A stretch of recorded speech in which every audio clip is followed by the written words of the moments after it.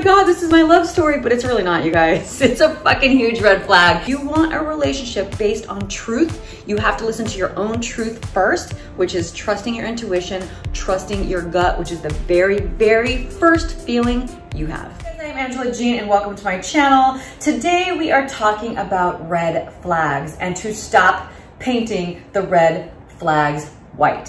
What the red flags are to me, it's God's source universe waving a flag saying, warning, warning, do not proceed, stop, pay attention, stop, pay attention. But a lot of us ignore the red flags and we paint the red flags white. So in this video, you guys, I'm gonna tell you 5 red flags, and I'm gonna tell you the 2 reasons why we ignore red flags. But before doing so, I have created a worksheet, which is in the link below. I want you guys to download that worksheet. It's 10 things that lower your vibration when you're going through a breakup. You can reference this when you're going through any type of breakup or breakdown. Use it as a reference sheet, because if you proceed this way, you're gonna lower your vibration and you're gonna keep attracting low vibrating people. What we want to do is raise our vibration, build our self-worth and our self-love to meet the man up here that God has for us.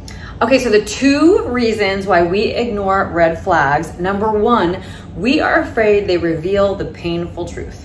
And they usually do. I tell you right now, less relationships would happen if we did not paint the red flags white. Because what happens when you see a major red flag at the beginning of a relationship, if you saw it for what it is and took the warning, you most likely would not continue dating that person. And the second reason is because we don't trust our intuition. We say to ourselves, this can't be, this is the perfect guy, I must be wrong.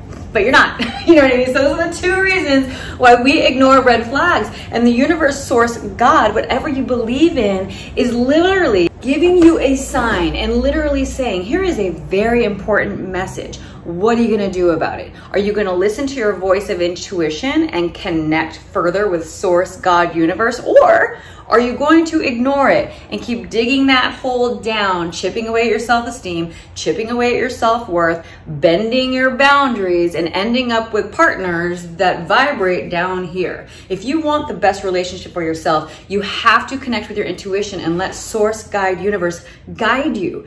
But the more we ignore red flags, we are ignoring our intuition. Our intuition is the very, very first feeling, you guys. And the minute you go, but, that but is your mind taking over. You are immediately making excuses when you already know the truth. So stop ignoring the red flags. And now I just want to tap down on 5 red flags that we all deal with that are very common that we need to stop ignoring if you want the relationship that's healthy, inspiring, and that will last. The very first red flag we ignore is what I just spoke about, not trusting your gut. The minute you're scratching your head in the beginning and you decide to paint that red flag white, you are not trusting your gut because of the fact that we're all looking for this partner to love, our happily ever after. So we're like, oh, but that's not that bad because this. But that red flag, like I said, will end up being another red flag, another red flag, another red flag. And I can speak on that from experience, okay? So don't ignore the red flags. If you want a relationship based on truth, you have to listen to your own truth first, which is trusting your intuition, trusting your gut, which is the very, very first feeling you have.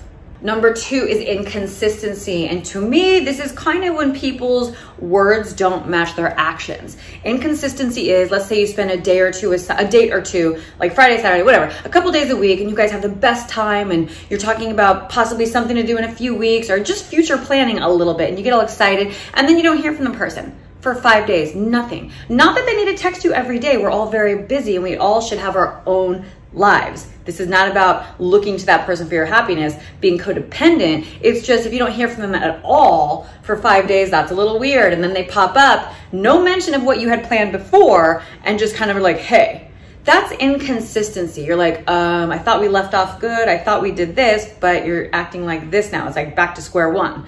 So that's a little bit of inconsistency, and that happens a lot. That is a red flag. Ghosting is obviously a big red flag. I just did a video on that. I'm doing a follow-up. Everybody knows what ghosting is. Obviously, big red flag. Number 4 is boredom. If you are only hanging out with the person because you're bored, you have nothing to do that night, and vice versa. And how you can tell is how you guys feel when you're together. When you're with this person, were you excited to go see them? Did you want to get dressed up? Did you actually feel the little butterflies that you're supposed to feel when you're excited to see someone? And when you're sitting there, what kind of experience are you guys having? Are you enjoying it? Is it fun? Is it inspiring? Do you want to see them again? You can tell by the energy. So pay attention to the energy, because boredom is a red flag for you and the person sitting across from you. Okay, you guys, so number 5 was the hardest for me to wrap my head around. I was like, oh man, really? It's a red flag? Shit. Because I do so much prayer and manifestation. Number 5 is playing house. If people spend too much time with you too soon, meaning sleeping over, move in, it's a sign that the person just wants to play house. Oh my God, this is my love story, but it's really not, you guys. It's a fucking huge red flag, because the person is just looking to play house. They're searching for a feeling or a situation rather than a partner. And when you're not moving so fast, you guys, teaches you not to be codependent if you are. It allows you to still deal with if you have any loneliness issues, that you don't jump in just to feel the loneliness void. You just always want to make sure, you guys, you're not filling voids. And that's why red flags are there. Universe, source, God is trying to help you grow, is trying to help you build. And I will say that in all of my videos. Everything is done for us, not to us. We attract it in. So those are the 5 things I want to tap down on about painting red flags white. Stop painting red flags white.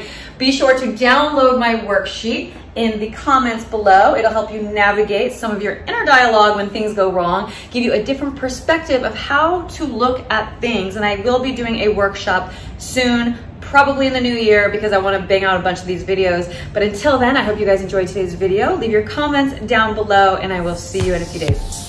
Bye.